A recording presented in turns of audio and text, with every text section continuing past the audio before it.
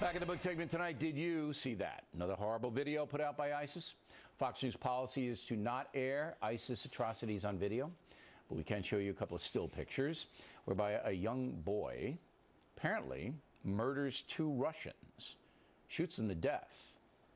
All right, the Russians are captured by ISIS. And this is really, how doesn't get worse than this.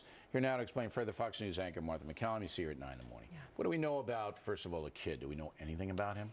Well, we do know a little bit about him. People who follow these jihadist groups very closely say that his name is Abdullah. He's appeared in training videos before. He's said to be a member of a 150-member family that came from Kazakhstan last year to Syria.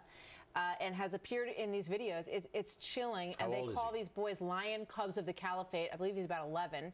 And it's so stunning to watch. And he did shoot the 2 Russians. Who were the Russians? Do we know? We don't know for sure. Analysts who've looked at the video say that they're not sure whether or not this was an assassination. The Russians' FSB intel arm will not confirm or deny whether or not these 2 guys are theirs.